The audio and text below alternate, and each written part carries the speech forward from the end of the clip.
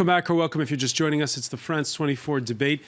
We're talking about Penelope Gate and whether it's going to upend the French presidential race. The frontrunner, François Fillon, turns out that his wife, Penelope Fillon, British-born, for 8 years was his parliamentary assistant. He's a member of parliament. And as such, she earned, over those 8 years, more than €500,000 euros. Problem is, many say they never saw her at the National Assembly. She herself on the campaign trail last October telling a regional newspaper that she had never been involved directly in her husband's political affairs up to now. We're talking about it in the company of New York Times Paris bureau chief Elisa Johansson-Rubin. Welcome back as well. To Stéphane Bonifaci, executive director of FraudNet. With us, Charles Givaninovic of François Fillon's Les Républicains Party, municipal councillor for the Paris suburb of Maisons-Laffitte. Good evening, Mark. And from Prague, Martin Michele, deputy director of the European think tank. Welcome back to all of you.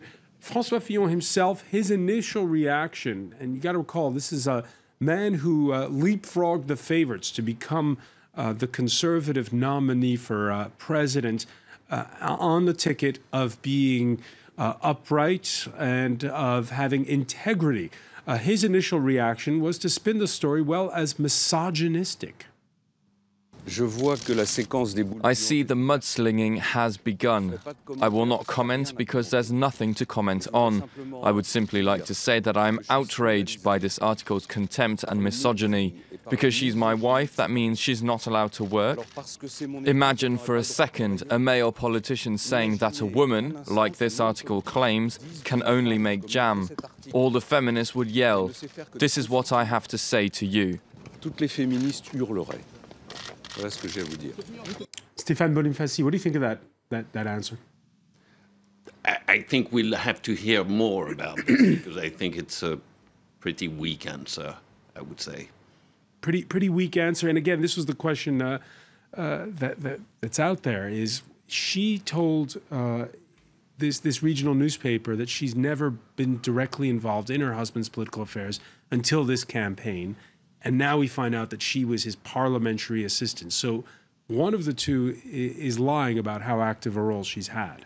No, the truth is that there is no lie. The thing is that she is elected in Solesmes, their village in the southern part of France, and that both of them are elected there. François Fillon has been, during the last 30 years, an MP, a municipal council, and the president of the department. And during all these years, he has done his political action with honesty and moral rectitude. Today, in 20 minutes, he will explain himself at the TF1, which is the main channel in France. Due to speak on French national television. Yes. During the 8 o'clock news. Yeah. He will. And, you know, last time you invited me, Mark, it was on the cash scandals for Sarkozy and for Eric Woerth. They were both put into formal investigation and nothing happened. I think we're making a lot about nothing. Making a lot about nothing. Elisa Johansson-Rubin, your thoughts on this? Because she claims that you know, she hadn't been directly involved in her husband's politics up to now, and yet, and also people inside of his party saying they haven't seen her much in Parliament. Well, I always think that these stories take a while to actually judge how much impact they have on the race. And ultimately, that's what we'll have to see. So I think it will matter what he says tonight and whether people believe it. But I also think that there have been repeated questions about various ethical issues for French politicians. And it's very unclear to me as a foreigner what things the French really mind in their politicians and what they don't mind. Well, by the way, actually, yeah, that job description, parliamentary assistant, it's a thankless one, long hours. I was a parliamentary assistant during my studies. I've never seen Penelope Fillon at the National Assembly, but what we have to know is that more than 20% of the MPs, both senators and deputies, MPs, have their wife, son, or a member of their family as their assistant. So it's for them like a little bonus for their salary. And they employ their own wife or their own son. So was she actively working for him if you never saw her at the National Assembly? You know, when you are an assistant of an MP, you can work at the National Assembly or you can work in the circonscription. In the home district. In the home district, actually, yes. And I think she was working in the home district because she is elected in the home district of Solesmes. So you think she was working from the home district. What about her salary? Because it's a thankless job that's with long hours, as you know. At the end of her 8 years, she was earning more than 7,000 euros a month. Actually, it was not my salary. I had maybe 5 times less or 6 times less.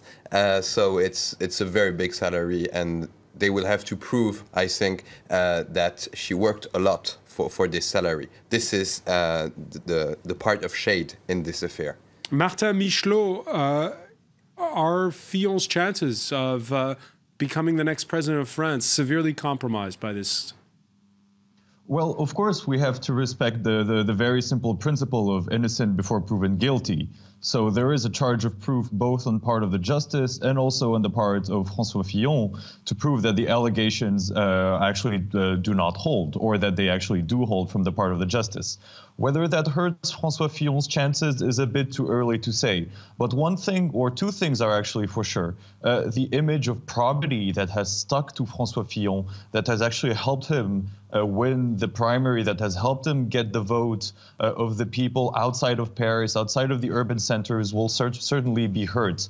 The second already conclusion that we can draw from this sequence is that the unity that seemed to exist around François Fillon within the Républicain Party, within the Conservative Party, is actually crumbling.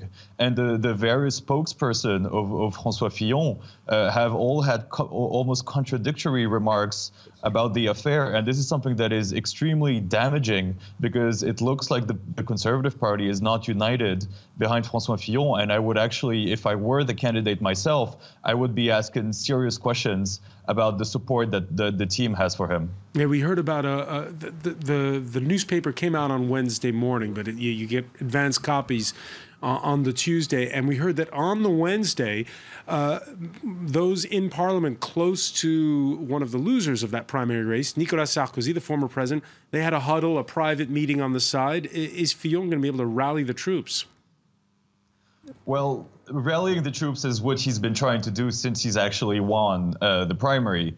And he had this moment yesterday with Alain Juppé, whom he defeated in the primary. And you could already see, regardless of the affair, that the two men wouldn't go on vacation together. So the idea of unity is extremely complicated right now. And François Fillon is actually the one who, within his party, will have to show that will have the burden of the proof to show that he is not misleading his party, that the probity, the honesty that he was elected on is not just a facade.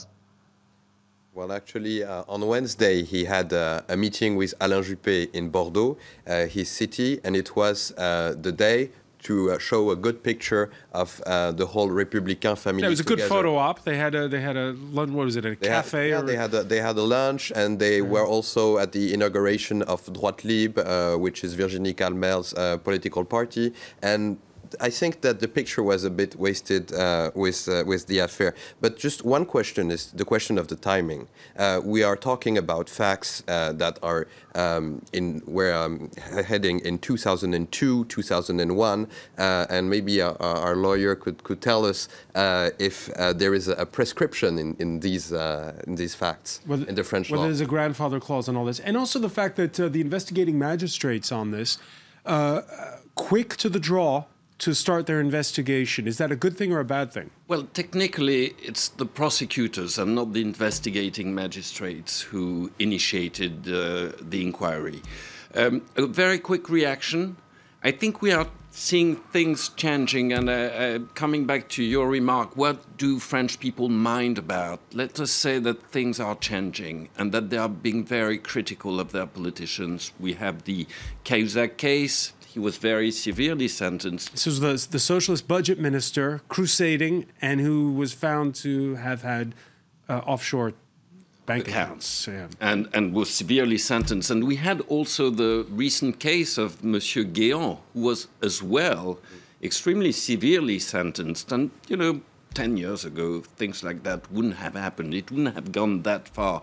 So I think what we are seeing here is a change of atmosphere. And something like this, which would have been considered, well, you know, what's the problem, a deputy? I mean, he can work with his wife. I mean, they were all doing it at the end of the day. What's the problem, really? You know, that kind of attitude is gone, is going away, I think. And should it be illegal, like it is in the European Parliament, to have a spouse who works as your parliamentary assistant? Well, in any case, it raises questions. And the least that can be said is that if you really want to hire Penelope, your wife, your son, you have your daughter, you have to demonstrate that, you know, there's no other choice, or that this person has the capacity to be a good assistant. It's a technical job to be an assistant, a parliamentary assistant. It's about law. It's about drafting laws. In the United States, the new transport secretary, she's the wife of the Senate Majority Leader. Nobody on either side is contesting. She's qualified for the post. She's definitely qualified for that job. So is it a problem when a family member? I think it really depends somewhat on how far apart the positions are, and I think there's a distinction. She's will be in the executive branch. Her husband is in the legislative branch, and that does create some separation. It's probably not the best thing. I think people might feel it's a bit of double dipping by a family, for instance, but it's not quite the same as when it's someone who's in your own office and who is being paid with taxpayer dollars. I think that's or taxpayer euros in this case. I think that's always the bigger question. French lawmakers have never been called to task on this. In March of 2015, though, the President of the European Parliament launched an inquiry into National Front members who declare parliamentary assistants who are, in fact, not working in Brussels, but party employees back here in Paris. Cases include Marine Le Pen's bodyguard, who was on her payroll. She's since had 339,000 euros docked from her salary as a member of the European Parliament.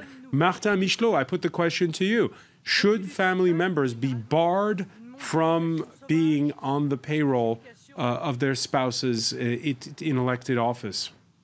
Well, one thing you can say is that it would certainly make things easier. We wouldn't be having this unpleasant conversation, and François Fillon wouldn't be soul-searching and looking at mistakes past. If this rule had been clear. The other interesting thing in what we mentioned is the fact that you mentioned Marine Le Pen and her misdealings in the European Parliament. Well, as a matter of fact, we are talking about François Fillon. We're not talking about Marine Le Pen. And as a matter of fact, French people really, or the people who vote for the National Front, do not mind that the National Front is doing this. What they see is that everyone is doing it anyway, whether it's François Fillon, whether it's Jérôme Cahuzac, whether it's Marine Le Pen. And this sort of affairs really feeds into the idea that, you know, they're all part of the system. And this feeds abstentionism, this feeds low voting, and this certainly feeds the anti-system feeling that the French electorate seems to be expressing more and more. And I don't believe that this is an affair that could eventually benefit the National Front, just like I don't believe that talking about this today or the discussion that we have will actually change the law, because the National Assembly, the Senate are very conservative bodies. You know, you would have to reform these bodies.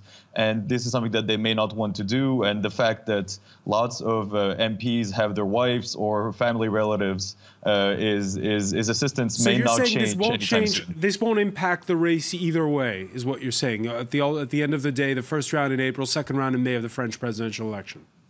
If François Fillon is able to get out of this relatively unharmed, if he finds, you know, a pirouette says, if I did something wrong, I will reimburse, I will use my own money to reimburse, he will eventually come out unscathed, because this is politics. As we know, it's not always an entirely clean game. And I'm sure we will be having a lot of other conversations on potentially other affairs going forward. And there's already been one that came out the same day that the Fillon scandal broke. The third man of this presidential campaign, he's François Hollande's former economy minister, Emmanuel Macron, who is not running as a socialist, but as an independent. And he finds himself denying charges by conservative lawmakers that he used 120,000 euros of ministry funds to kickstart his presidential run. Stéphane Bonifaci, are these two affairs to be put on the same playing field, or are they different things? Or well, technically, it's embezzlement of public funds. If that's true, Macron firmly denies it. He says it's slander. So is Fillon denying it. So we'll have to see. But technically, that would be an embezzlement of public funds in both cases. Fillon will have to demonstrate that Penelope did do something. Otherwise, it's... And Juppé was faced with a similar issue of fictitious employees. And it goes, it's not unheard of, but it's certainly problematic. And contrarily to what our colleague said, Martin Michele, I think it will impact the race. It will, because I'm seeing a change of mood, and I'm seeing the prosecutors acting extremely quickly on this issue. It's not a complicated matter. We may hear from them in the course of next weeks or months. Why did they act so quickly? Usually justice takes time. When was the Parquet National Financier, the Financial Prosecutor's Office, when was it created? Just after the Cahuzac case. They are determined to show that they are being active. They were fierce against Cahuzac. Active, but just to allay Charles Davinovich fears, active and impartial? Well, look, they've hit Cahuzac very severely. I think they have shown their independence there. But I think on a political viewpoint, both affairs are truly linked because Fillon is the guy who's leading the polls, so he is the guy to kill. And just after this Fillon scandal appeared, it's the president of the MPs, of the Républicains MPs at the National Assembly, who declared the Macron scandal. So I think it's just another scandal to respond to the Républicains and the Fillon-Penelope gate. Martin Michele? Yes, well, it's interesting because with the case that you quoted about Emmanuel Macron potentially misusing Ministry of Economy funds, we had the same discussion in 2012 when then President Nicolas Sarkozy was accused of using the means of the government or of the state in order to conduct his presidential campaign, and eventually he left this case unharmed. Now, what I think the justice is doing, though, is that they're acting quickly in order to clear any doubts, in order to clear any suspicions. And I actually think we should be happy about the fact that the justice system is trying to do something about this quickly, in order for the campaign not to be troubled to too large of an extent about this affair, whether there is something to do about it, whether the Républicains should rethink their strategy, rethink their candidate, which would be the worst case scenario, or whether we just continue as we are in the situation right now. So I think we should actually see this decision to move quickly is rather positive for our collective sanity. All right, so scandals, the accusation of scandal hitting Les Républicains, the main center-right party, accusation of scandal against the potential third man in that presidential race, according to the polls. No scandals so far for the mainstream socialist parties, who have their second round of primaries of the left on Sunday. Instead, they're just battling for a bit more visibility. The former education minister, Benoît Hamon and Manuel Valls, have a real problem with voter apathy after the first round. Polls that put him in 5th place should that election for president take place tomorrow, behind the far-right's Le Pen, Fillon, Macron, and the communist-backed Jean-Luc Mélenchon. 5th place, that's according to a survey last week. It would give the ruling socialists their worst show in a presidential election since 1969. Alicia Johansson-Rubin, not a good year to be an incumbent, but also perhaps not a good year to be from a big mainstream party. I think that's right, and I think part of it is that if you look at both parties, both the Republican, or the sort of conservative center and the socialist sort of left-leaning center, they're very divided within themselves about what they want to back. So I've been out actually talking to a number of French voters, and over they say I'm confused about who stands for what, and I have all these things I'm not happy about, and then depending on the person's background, they either are thinking of voting for Macron or they're thinking of voting for the National Front. But it's I think there's a lot of disillusionment, and parties are splitting, and this is happening all over Europe. How do you explain that splintering? Well, I think that there really are differing ideas about protectionism versus free trade, and how much people, that's the way it would be viewed in America. I think here it's how much sovereignty and each country is going to have. Schengen has had really serious problems, particularly in the post-terrorist era, and people appear to be much more reluctant about that. And jobs have been disappearing, and people want to blame something. And there are those who say, no, if you make Europe more integrated, it will get better, and there'll be more possibilities. And there are others who say, no, we need to keep out some of the workers who are coming in. Well, it's true that on the Socialist Party, both Mitterrand and Hollande were good figures because they managed to rally to their own cause different currents of the Socialist Party. And now we see that there is a true split in between Hamon and Manuel Valls. Between the left, yes, the hard left, and the more mainstream. And the more socialist as a governing party. And we have this also in our own political party with different currents. And what is a good thing with François Fillon is that from now on, he managed to rally all these different currents to his personality. Martin Michelot? Well, there seems to be a curse of governance for the socialists after this campaign, because Benoît Hamon is someone who stayed in government only for a short amount of time, a largely unremarkable passage, that being said, until he flamed out at the end.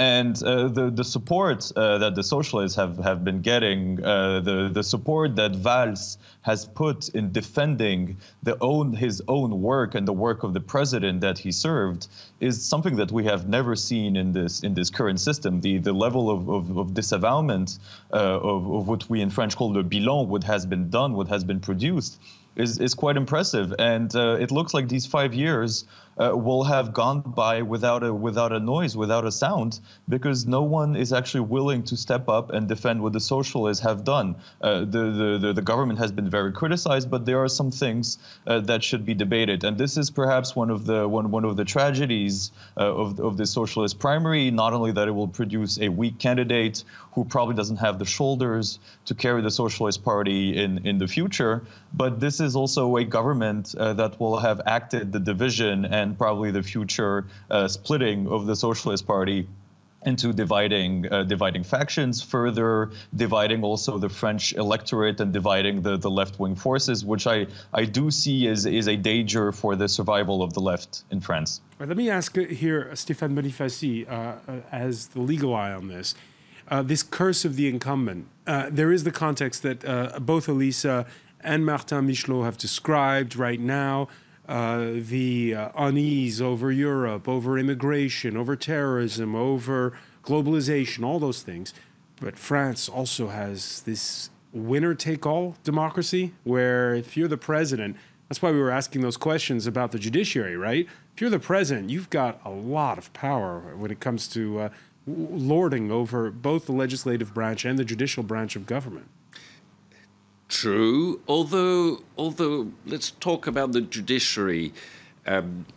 The prosecutors have a sort, they will not like me saying it, they have a sort of link with the executive branch of our government. It's not true of judges, for one thing. So there's a difference to be made here.